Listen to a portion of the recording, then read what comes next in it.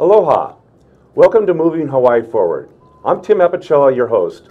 Today we take a break from discussions about rail funding, rail ridership, rail construction, and the use of my favorite words, rail boondoggle.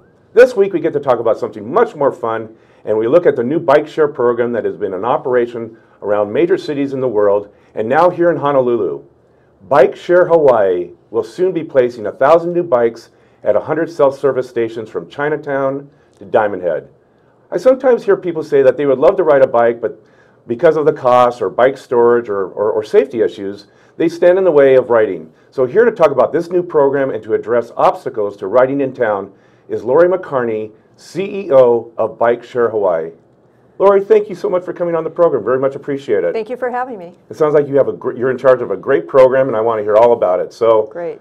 Without further ado, tell me about Bikeshare Hawaii. So Bikeshare Hawaii, we're going to be branding it Biki. We wanted to have a name that was easy for people to remember and use, and that also suggested it was quick and easy and fun, because that's one of the things we want it to be. It is a major transportation system, you know, and I think that's one of the interesting things. We've seen it transform cities as people use it to get around town and not use their car and not worry about parking and some of those other things. And as we've studied it in different places, we've really seen the impact that it's had on cities. One of the places that hit me the most was Manhattan. Manhattan I visited many times, and I couldn't imagine that there would ever be bikes on the road, because I think of the sidewalks are crowded, the streets are crowded, there's taxis that pull over to the side. You know, everybody's in a hurry. There's street matadors. Yeah, there's the street matadors. Yeah, there's a naked cowboy. Yeah, naked cowboy. There's all these different things, and I thought, boy, that just seems like a place where I wouldn't imagine that Bikeshare could be successful. But it is. It is amazing, and people will choose to take bikes and use Bikeshare over the subway. And the city bike system there has over 1 million rides every month. Wow. Yeah. How many bikes in New York? They're up to about 6,000 bikes. Oh, so, but they started, you know, it's like there's some key things that you need to do in a bike share system, and they did a lot of things right, and that was including density, having enough stations. Sometimes people think, well, if we just put a few stations out, we'll see how it goes. Right. But if you don't have enough to have any benefit, and the network's not dense enough for people to use it, you know, really well, then they don't work very well. Yeah. So we're taking that approach. We're just as a warning, we're going to talk about Seattle's program. Okay, good. No, that's fine. That was just shut down. Yeah. But we'll get to that a little bit later. I'm from Seattle, so anyway. Yeah. So, okay. Oh, perfect. Yeah. So, okay, well, we'll talk about Seattle a little bit later. Yeah. But what is, in this marketplace, in the Honolulu marketplace, what is your primary goal? I mean, is there a ridership percentage that you're trying to attain, and what might be those goals? I'd say that the major goal is that right now so few people bike at all or see that as an option for transportation, that it's really increasing the penetration of people who use bikes. Not that they use it all the time, but that they say, you know, if they're replacing even 1 or 2 trips a month, then we're actually starting to have an impact and on people not having so much dependence on a car. People tell me, but everybody uses a car here. And I say, well, what's their option? Right. You know, if there's not a good option, I can only walk like 3 or 4 blocks before my feet hurt and I'm sweating. Right. So I'll drive a short distance. But if I had an option where I could get there, instead of walking 20 minutes, get there in 5 minutes, be able to wear my work clothes, be able to take my stuff, and it was not the hassle of the parking and driving, I might choose it sometime. So is the primary objective of Bikeshare, is it one of pollution reduction, or is it reduce traffic, or is it physical, you know, help the community with more physical fitness? Or is it all the above? Yes, it's all of those things. It's sort of. And I didn't get that off your website. No, by I the know, way. that was really good. Thank you. It's such a simple thing to think of what a bike can do. But a bike's actually it's done a lot of things in its lifetime. You know, when it was first created, it was part of the emancipation process for women, as women saw that as a way for more freedom of getting around and what have you. But it really has all of these benefits. It doesn't solve everything, but it touches a lot of things and helps make them a little bit better. From a health side, if you choose to take a bike instead of take your car, that's something that's a little bit healthier. If you replace one car trip with a bike trip, you've saved gas emissions and fuel emissions. If you go to a local store that you hadn't gone to because you didn't even know it was there, because when you drove by you didn't even see it, then you're helping local business. There's just a lot of different things that it helps. And actually, even from a health side, I've seen where it helps. I've seen studies about depression and stress. One of the things I really appreciate is when we've had people just sit on a bike, they smile. I've worked in marketing and business for a long time. I've never had a product that people first interacted with and they smiled as soon as they interacted with it. And that kind of feeling, sort of tapping into different things, I think it's a non-quantitative type of benefit, but it's definitely real. Right.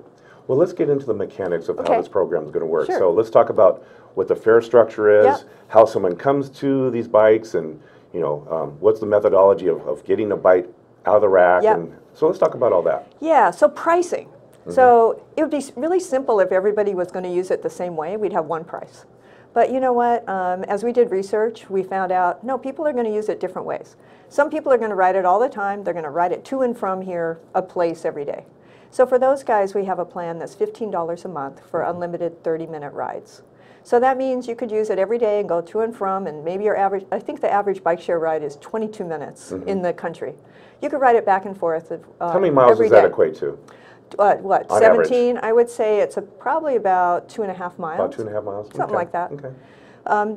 And then I usually use about 10 miles an hour for typical bike riding and 2.5 miles an hour for walking. Okay, right. Just to make a comparison. I'm about slower than that, so. I've tried to see sort of where that would sit. I'm really slower than that. So $15 a month if you're going to use it regularly. Right. A lot of people aren't going to use it regularly, so how do they pay for it? So we conceived a free Spirit Pass. The free Spirit Pass gives you a bank of 300 minutes for $20. And then you get a card, and you just use it, and we keep track, and we tell you how many minutes you have left. So you use it however you like. If it's a 10-minute trip, plus then it's a 20-minute trip. At the end of each ride, we tell you how many minutes you have left. The minutes don't expire. You get down to 30 minutes. We're going to text you or contact you and ask you if you want to reload 300 more minutes. Are these cards at retail outlets, or is it through Bikeshare Hawaii? So you'll sign up on our website. That's a resident plan, probably. You could also get it at our kiosk, and I'll talk about that. But you'll sign up at our website, and then at that point, then we'll send you a card. Oh, okay. Then you'll be able to go right to a bike, insert the card, and release a bike. So if, just hypothetically, if I'm a tourist and I just, I'm on the street and I said, well, I sure like to ride those. What would be the easiest way? Through a kiosk or? Yeah, so every single one of the 100 stations will have a kiosk, and the kiosk will have a credit card reader. So you go in and put your credit card in, a very short screen. You choose the price that you want. For a visitor, the walk-up price is $3.50 for a half hour. They could choose that, or they can choose the free Spirit. So we thought, if somebody's just here and they just want to use it for a quick trip, don't get them to sign up for something long-term. Just let them use the $3.50 per 30 minutes. If they're going to be here for a while, then they might choose the $20 free Spirit, because then they can use it more in a free way of using it around, using it over time. We had seen that a lot of cities have the 30-minute plan, and for a visitor, it's stressful. And for me, it's been stressful because I get the bike, I go through my credit card, I get the bike out, it takes me a few minutes to get it set up. Then I start riding, and then I start thinking, oh my God, I better find a station quickly before 30 minutes. And so the last 10 minutes, I'm stressed out trying to find a station. So we wanted to take that away. Okay, that makes sense. So that's for the visitor. So they have those two options. That makes a lot of sense. Yeah. In other cities, your Bikeshare is in a lot of other cities. Yes. Of the percentage of people who ride these bikes, is it more commuters going from workplace to workplace, or excuse me, from commuters, or is it tourists? Or is it, what's the highest percentage of users? I guess it depends on the city. It depends on the city and sort of the way that they launched it. Like Miami Beach, mostly visitors. Right. And so we visit a lot of different cities. You go to New York, it's almost residents. If you go to Chicago, it feels like a wider mix. And so all of these systems are pretty new. There are all these different places, but it's still a brand new industry when you think about it. I think the oldest one is like 7 years old. Oh, so there's a lot. It's a new industry. It's a new industry. Yeah. It's new in this generation. There were different kinds of bike sharing schemes, including the very first one where I remember reading about this. I think it was in Amsterdam, where they painted a bunch of bikes yellow, put them out so people could use them, but the bikes all disappeared.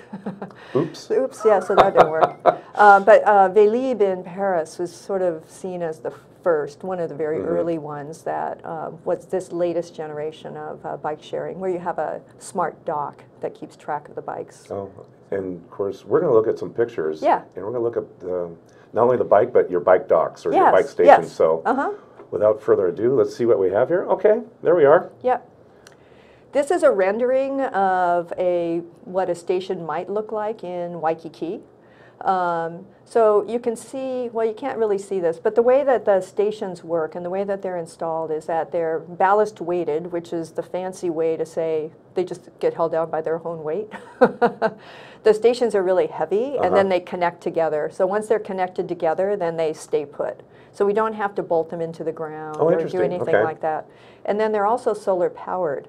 And so so there's no wires running to them. So they're very clean that way. So does your cart unlock some kind of hinge that then you can pull them out of the station, or? Yeah, at the very front of the bike, you'll see a little hook. And then you slide it into that dock, you can see right there. Okay. So you slide it, push it in there, you'll hear it lock, you'll feel it lock, and you'll see a green light go on. And once the green light goes on, then that means it's secure and you're done. You don't have to worry about it anymore. The only time that you're ever responsible for the bike is when you're riding it. Right. You know, but one of the beauties of Bikeshare, at least for me who would like to ride a bike around town, and I don't that much, is it's a hassle to go find a place to park it and then come out, and are all the pieces going to be there or whatever, yeah, when I come back out. And so with this, you can just dock it and then be on your way. Well, since Bikeshare, whether it be in Copenhagen or Manhattan or programs, not your program, but other programs in Seattle, this is a new industry. So here in Honolulu, you know, you've had some successes around the world and you've had some failures. Not you or your company, but the industry's had some failures. What particular challenges here in Honolulu did you have to look at and say, if we're going to make a go of this, we're going to have to address these specific issues? Tell me about that. Yeah, no city is perfect when Bikeshare starts, because you never, you know, one of the questions I had is, do we have enough bike infrastructure to start Bikeshare? And the answer is, we could definitely use more, and we're really glad that the city's putting that in. But can we get more bike infrastructure without Bikeshare? I don't know, because unless you get enough people using bikes or seeing bikes as an alternative for transportation, you're never going to get to the point where people say, I support the idea. Because they're sitting in worse and worse traffic, and all they can think of, the only solution they can see is more lanes of traffic. And we're constrained in town in adding that, so you can't do it. So you start to give people an alternative. So anyway, I think bike infrastructure is one thing that we're really happy that the city is putting more in, and we're very supportive of that, and we think that the people that use Bikeshare will also then appreciate how that can help make their commutes and their getting around town easier. We actually have a lot of the things a lot of cities don't have. We have 365 days of good weather, maybe 363, some of those really boggy days, you know. But we have good weather most of the time. Yeah. Actually, in Montreal, they bring in their system on October 15th, or maybe it's November 15th, and then take it out April 15th. So they have 6 months or more. They're not even in operation. And they have all that capital they're sitting on. Yeah, just sitting there. Just sitting there. Yeah. We have flat terrain. Right, that makes a big difference. That's a big We'll talk about that in Seattle and why the Seattle program probably didn't go as well as it could have. Could have been. We're going to get back to all that just when we come back from our break here. So, I'm Tim Apicella. This is Moving Hawaii Forward. We'll be right back. I'm Carol Mon Lee, and I want to welcome you to our newest series called Education Matters, where we will explore education-related topics that touch everyone, not just formal programs in K-12 and higher education, but also broader issues and information that affect our community. My name is Calvin Griffin, host of Military in Hawaii, which airs here on ThinkTech Hawaii every Friday at 11 a.m. Please join us. We'll be talking about issues concerning our military, veterans community, and other related issues that concern all of us. Aloha, I'm Dave Stevens, the host of the Cyber Underground on ThinkTech Hawaii. This is my co-host, Andrew Lanning, the security guy. Every week at 5 p.m., we'll be discussing cybersecurity, the things to look out for, and the things to do to keep yourself safe. Check us out on ThinkTech Hawaii, 5 o'clock Fridays. Thank you. Hi, welcome back. This is Moving Hawaii Forward, and I'm here with Lori Mccarney, CEO of Bikeshare Hawaii. And Lori, before the break, we were talking about the unique aspects of Honolulu market and those challenges in the marketplace, and what Bikeshare Hawaii is going to do to try to address those and become a successful program. Because I want to see this succeed. I really do. The time is right, and I really would love to see Bikeshare Hawaii move forward. great. Yeah. So we talked about flat weather. We talked about flat terrain. Also density of businesses, residences, and attractions. When you think about it, in some of the more sprawling type of areas, I was recently in Tucson, and I know they were looking to put in Bikeshare, and I thought, but everything's so far away, Right. far apart. Here, everything's pretty close. So this is a tight urban market, not a suburban. Yes, yeah. Okay. So Bikeshare can't work everywhere, I don't think, but it can work here. Also, the weather, the visitor market. Visitors have a different price elasticity than residents, which is another reason why we have different pricing structures. If you're a visitor and you say $3.50 to ride 30 minutes, you go, oh, that sounds pretty reasonable compared to everything else. Right. If you're a resident, you go, that's really expensive. And so when we try to then target the pricing to the different uses and different people, then that helps the visitors help support the residents, almost underwriting it. So you have an extensive, I've looked at your bio, you have an extensive marketing background. And so you're no stranger to focus groups. Right. So how many focus groups did you guys hold before you kind of dipped your toes in this marketplace? Well, we did focus groups, and then there was work done before with a planning company, Nelson Nygaard. We did, actually did quantitative research instead of focus groups around the pricing piece. And we did intercept interviews in our service area because we wanted to reach people in the service area. We wanted to share the different pricing with them, but we also had to educate them about what Bikeshare was. So we had to have a way. So we had people from anthology marketing or anthology research that then went out and with iPads and went and intercepted people. Really? Yeah, it was a very good way to go because it gave us the opportunity to catch the people who would be out on the street and then interact with them on a very one-to-one basis. So was that, I'm sorry, was that just particular to the pricing structure, or was that to any reluctance for riding bikes? Or? So we had pricing structure, but of course it was likelihood to use and what are the barriers to use it and all of that. And the barriers are the same things that are barriers everywhere. It's like, will I feel safe? I haven't ridden a bike in a long time. I don't know if I can, I don't know if it's going to work for me. And but if you talk about being a veteran, I was around introducing ATMs, and a lot of those ATM issues were exactly the same. Interesting. Yeah. You're from the banking industry as well, so good for you. Yeah. I did my time. Did you? Yes, I did. I did my time. Okay. So, let's talk about the Seattle program because you're from Seattle. I'm from Seattle, and their program was called Pronto. Pronto, right? And the mayor, Ed Murray, he just pulled the plug as of March 31st on Pronto's program. Now, there was a lot of money behind that, too. A lot of money. But they cited as the reasons was the terrain was kind of tough.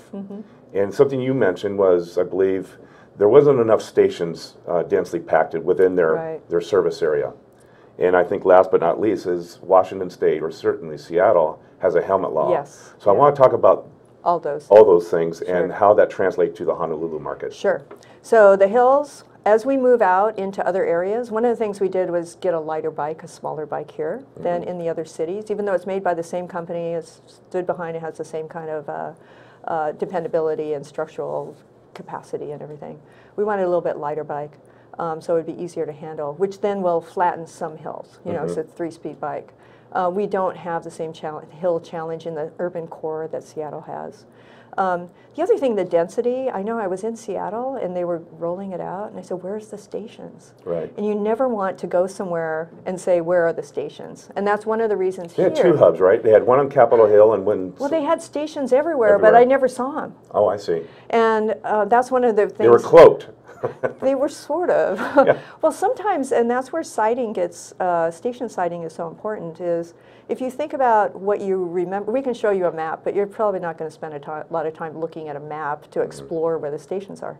You have to really have them in a place where people will encounter them where they want to go. So, so our stations will be visible, so that when you go along, you say, "There's one," or "There's one," "There's one." You know, and that's really what's going to impact people if they start seeing enough of them. It's like seeing ABC stores. If you're a visitor in Waikiki, you don't know where they are, but you know there's probably one close by. Right. So it's that same kind of thing. The helmet law is interesting. Seattle or Washington State has a helmet law. And Australia has a helmet law. And in both of those places, the bike share systems struggle or fail. And the reason being is that using bike share can be a spontaneous decision. So it can be that, oh, I'm here, this could be an easy way for me to go, oh, I don't have a helmet, so I can't go. Yeah. Seattle tried to have leased helmets or rent helmets and clean them out and put them back out, but they would get stolen, and it was problematic. I was saying, yeah, the logistics of issuing a helmet and having it returned. Oh. Plus, they spent about $80,000, I think, if I remember the numbers, on helmets. Yeah, so That's a little bit of a chunk. it was tough. Yeah. So my initial idea was that we can develop a line of helmets that would be inexpensive for people to buy, and we'll still do that working with bike shops. So for residents, you know, have a line of bike helmets that are inexpensive for people to carry around, Right. if they choose to. And then for visitors to talk to one of the retailers in Waikiki, hopefully ABC stores, and have them carry a line of souvenir helmets. Oh, I don't okay. know. I don't know that it's going to. I don't know how it's going to work because Right. I've been watching all the rental bikes going around, and most of the people, if they have a helmet at all, it's in their basket. So it's one of those. It's one of those. You know. That's not the right place for a helmet to be. If Right. If you're going to have one. Yeah. Okay. Well, we're talking about helmets, so Yes. that there's a transition right into safety issues. Yes. So my understanding is that, you know, by design, these bikes are heavier. Yes. They're not built for speed. Right. You have what, 3 speeds? Yes. 3 speeds. Seattle had 7, but that's because we had Right. hills. Yeah. You know, in there.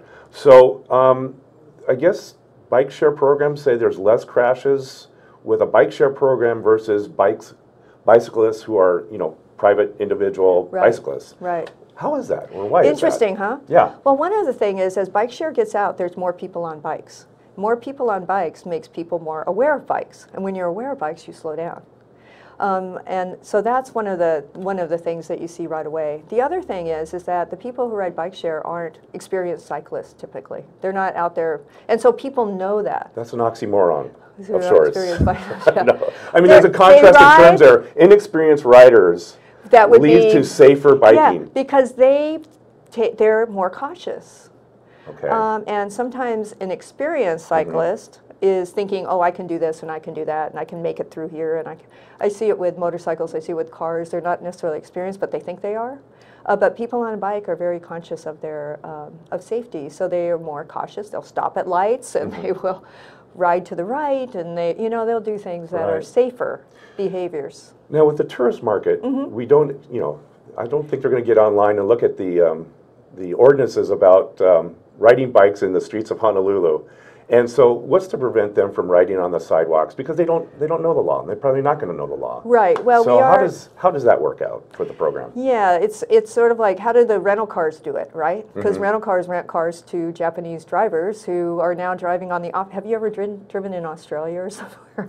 No, where you're driving on the other side. On purpose, I chose not to rent a car in Australia. So, But it is that Yeah. that same kind of thing, and Right. we're renting cars all the time. So we're planning to include on our baskets on the inside the rules Okay. in Japanese. Oh, okay. And so we'll do that, and then through any of our outreach through the tour groups and try to underscore those kinds of things. And then we're going to have probably 30 people on the street rebalancing bikes and taking care of bikes in the stations. We also can use that as a reminder to educate people to get them off the sidewalks. so you're and going to on have the street. bike ambassadors of sorts. Yeah, so they're moving bikes around. One of the main things is making sure that we have bikes where they need to be. So if all the bikes are moving one direction and docks get full, then we need to move the bikes out so that when you arrive with a bike, you have a place to put it. Okay. Let me ask you this, because Yeah. I saw this term and Sure. I'm scratching my head and I'm going, the term calming traffic. Calming traffic, yes. Okay, that these bikes will tend to calm traffic. Yep. Now, the cynical part of me says, are you going to slow traffic up? Yes, that's the same. Calming traffic is the politically correct way to slow traffic. I'm glad we're But- from Seattle. We know all about I know, we can know that. PC here. Yeah, but it's like, when I think about it now, it's, people are inattentive and going fast. And I think that's the combination that I see more and more as I'm out driving around or riding bike. I ride a bike a lot. I think that as people start to recognize that there's more people using the road, that can cause them to be more attentive. Nobody wants to hurt anybody. Right. That they will be more attentive, and yeah, they'll be slow. Will it increase traffic? No. But will it slow traffic, make people more aware of other people? Yes. Given our marketplace here, especially if you're going down Kalakaua Right. or, I don't know if I don't know how that's going to work, just to be honest with you, because Yeah. there's people that are frustrated enough trying to get through Waikiki, and the question is, will this create more of a bit of a nightmare for everyone, or? I don't think so. Okay. I would say, though, that any transition is difficult. When you're trying to do a shift, when you're trying to help people move to something else, there's a period, it doesn't happen overnight. Right. Human behavior just doesn't happen that way. That's a good point. But I think as we start to see, if people start to say, oh, you know, traffic's bad, maybe I'll take a Biki. You know, that's what I could see happening, and that's what some of the merchants and small businesses are saying in some places, is that people already don't go there because they know traffic's bad. And that's one of the big issues with Waikiki. We Right. don't go there as local people, as residents, because there's no place to park, the traffic's bad, and all that. Right. So now maybe we can open up some neighborhoods that have been precluded from having residents go there because they can get in and out more readily. But yeah, transitions are hard. And we're a nonprofit organization. We're, you know, I'm doing this as sort of my passion project because I want this to be the kind of place where I can grow old and walk around and that my kids will want to live here. But I've said to myself, this is a 10-year look back. Right. This is one, Gotcha. get it going. I'm confident, just based on what I've seen in other cities, that it's going to make a huge impact and faster than you might think. But I'm not going to look back for 10 years because I think in 10 years, then you'll be able to see the impact of it all. Yeah. I have a funny feeling you're going to be very successful. I want to ask you about another issue that comes Sure. up with bike sharing programs, and that Sure. is vandalism issues and or theft issues. So how is Bike Share Hawaii going to proactively work against that? Yeah, isn't that an interesting one? Because that one comes up all the time. People tell me, oh, all your bikes are going to be in the homeless camps. Like the shopping carts. I get that all the time. Yeah. Well, first of all, when you check out a bike, we know it's you that checked out the bike from the station. So at that point, you know, because we have your credit, whether you've signed up online or used it at the kiosk, you've used a credit card or you've used something that we have in a connection to you from a financial standpoint. Then at that point, then when you're with it, then you're responsible for it. So you don't want to leave it sitting around for somebody to steal. As soon as you put it in the station, it's pretty secure. You can't get it Right, out. right. So then it's like, okay, I can't get it out. What can I do to it? Sure. So from a graffiti side, we could expect graffiti. We're going to have teams on the street all the time. We're going to be watching at the very beginning. In some of the areas, we expect that we may have more issues than others. But we're going to be monitoring Good. them all the time. We know that we need to have a clean, pretty, you know, well-maintained system for people to want to use it. Yeah. Well, great. I wish you all the success. Thank you. I think we really want to see this be successful and be out there 10 years from now. So Great. I'm Tim Apicella. This is Moving Hawaii Forward, and we'll see you a couple of weeks from now, next Tuesday.